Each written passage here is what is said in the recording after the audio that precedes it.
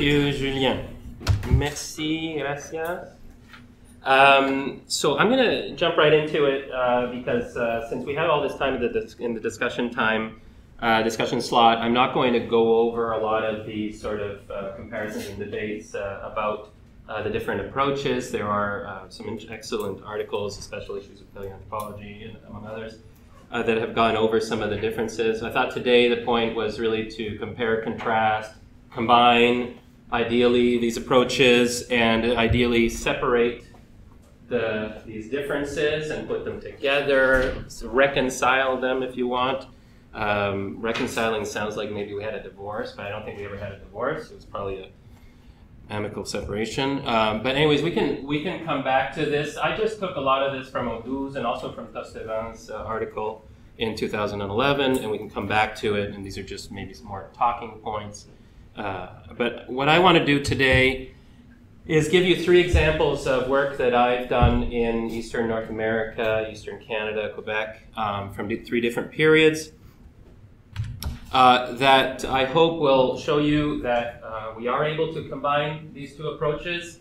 We're very fortunate in Quebec that we, of course, speak French, so we can read a lot of the French work as well in French that may not be translated.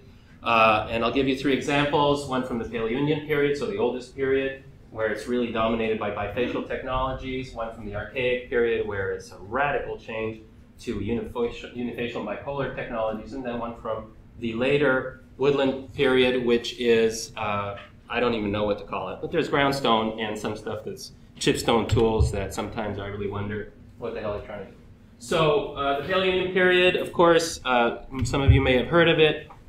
It's the first colonizers in North America. In Quebec, the late Paleoindian is a period when people are still hunting caribou in periglacial settings. 9,000–10,000 years ago, this is what the environment looked like near the site that I'm going to present. It is the kingdom, the empire of the biface.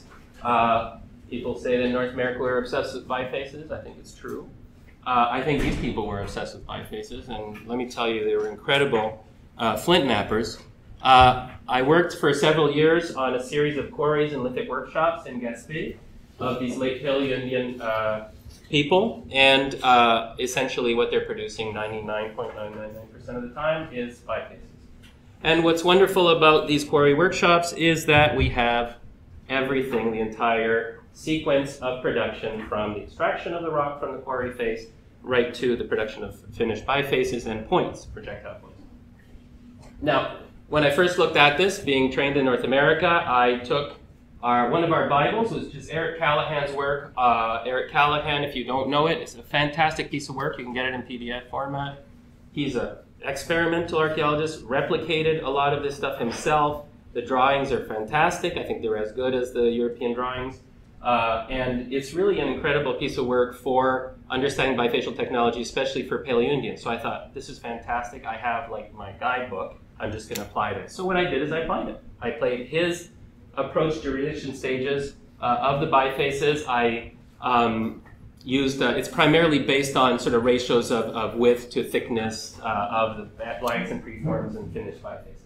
And that was great because it kind of helped me to talk to other specialists in the Paleoindian and tell them what we were doing, what these people were doing up in Gaspé 9,000–10,000 years ago. But of course, at a certain point, all you can really say is that, oh, okay, they produced a lot of preforms, and sometimes they finished the bifaces, and sometimes they went down to the seaside and finished the bifaces down there. But of course, at least it's an excellent way of studying these bifaces, and it's based on, like I said, replication, a lot of replication. Now, I wasn't really totally satisfied with that, so I went to another excellent source, D.C. Waldorf, another flint napper, another guidebook for North American analysts. And D.C. Waldorf had actually looked at this similar kind of bifacial production where you're starting out with a tabular piece, and I thought, okay, maybe I can get a better understanding of what they're doing here. I'll use D.C. Waldorf, and I'll sort of understand how they're going through the sequence from the tabular pieces down. And that helped quite a bit. We were able to even see how some of the bifaces kind of rotate, the cross-sections rotate on these preforms, and it really was very similar to what Waldorf had described. And so that took us one step further, but I still felt like I hadn't really gotten to the end of the story. So more recently, one of my graduate students, Nicolas Carr, he was trained by Nicole Pigeot, but he's in Montreal. So I said, Manek, you know, I think I've gotten to the end of the story of what I can do with my training. I want you to take a chaîne opératoire approach. So he has done a schéma diacritique of hundreds of these bifaces. This is his drawings. He has grouped them into technological groups, and his PhD is almost done. And so what he's done is he's essentially shown us that there is, of course, much more variability in the production at these quarry workshops that we probably didn't see. He's given us a much better insight into skill and the learning that's happening at these quarry workshops, and he's even able to group these into technical, what they call group technique, which I think are going to give us a much sort of better insight or finer insight into what these people were doing. So I think that's sort of a success story. Of course, I can't take credit. Manek is really the guy who can take credit for that. Now, we jump forward into the Archaic period, a very long period. There's a big change in lifestyle here. Forest covers coming in. People are becoming more sedentary. They're starting to fish. They're starting to trap a lot of smaller mammals, for example. It's a really big change in lifestyle. And I looked at a collection from a site near Quebec City.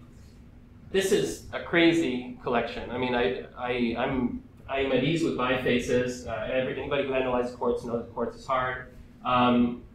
Every tool in this assemblage is about this big. There's no bifaces on this assemblage. None, zero. And it's all made out of quartz, both vein quartz and crystal quartz.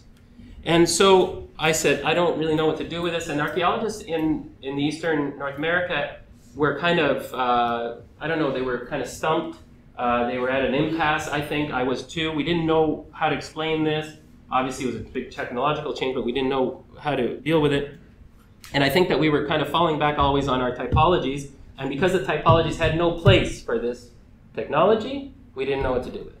So I was very lucky because Killian Driscoll came to spend a year with me. Now, Killian, those of you who know, is a quartz specialist from Ireland, worked primarily in the Neolithic and Mesolithic, has published a lot, has done replications, trampling, even here in Barcelona. He was here in Barcelona.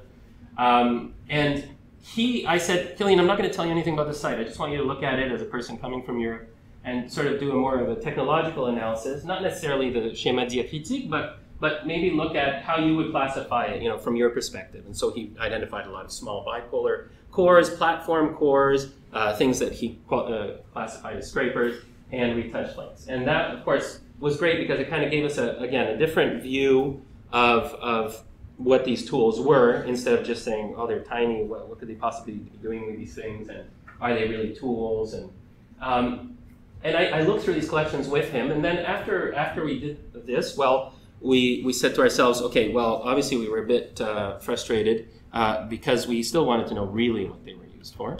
So this is just a sort of a classification just to show you that there's a lot of flakes that are, a lot of sort of tools or retouched flakes and things made on flakes that are produced bipolarly, and then there's cores that are also used as tools, and I wouldn't call them recycled. I think the cores themselves are the blanks, and then they're flakes that are also blank. So there is an intentionality in this production, but I don't have time to get into that. But really what we wanted to do was then maybe do use-wear. Now, use-wear on quartz is really hard, but Marie-Michelle Dion was trained in Denmark and analyzed quartz in assemblages from the Arctic, and I asked her if she could look at this for us.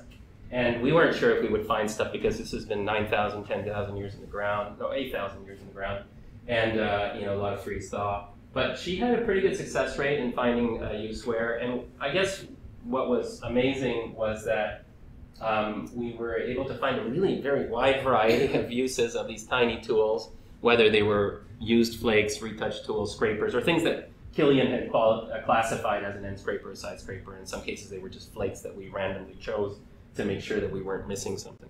So, I mean, again, I think this was a great combination of sort of different perspectives, especially the high-powered use-wear approaches that are more typical of Europe than North America right now. Now, a third example is again, a very, very different technology. Now we're talking about people who are living in large villages. They are horticulturalists. They grow squash and corn and beans. They live in these big longhouses. They make beautiful pottery. And it seems as if they really didn't need stone tools anymore. We have a great assemblage of ground stone tools, which is great, and I admit that I've had to learn a lot about analyzing ground stone tool forms, and so that's one part of the assemblage, and certainly that's relatively straightforward to deal with. But when it comes to the chipstone tool, again, it's very, if you allow the word, expedient. It's made on different local raw materials of very poor quality. Sometimes they're just things that we might call a retouched flake or a used flake, because you might see a bit of use wear on it. And so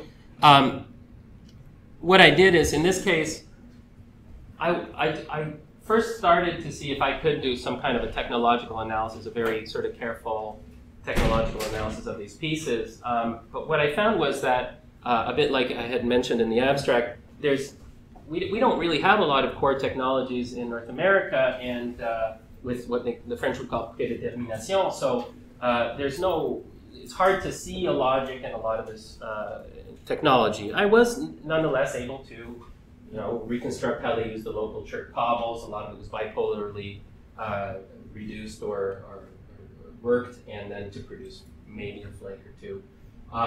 There was a regional material, again, a hornfels, terrible material.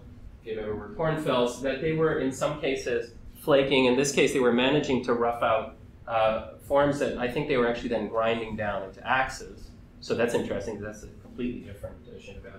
And then the only real formal tools we ever found were with maybe 1-2 projectile points, and those always showed up on the site in finished form, and they come from often quite long distances. So in this case, I wasn't really able to apply the traditional, as you would say, the lecture technologique, as they would say in French, of these materials, but I was able to apply it more in terms of what I would call the organization of the raw material economy. In other words, how when you analyze each raw material, how each one is going through a different chaîne opératoire, and how some of these are segmented. In other words, obviously the tools that are coming in finished form, well, you're only having the end of the chaîne opératoire. In fact, they're rarely even reworked. And then in some cases, we have local materials that are completely worked and then turned into tools, but generally very expedient tools. So that was very fast. Whirlwind tour of 12,000 years of human history and half a continent.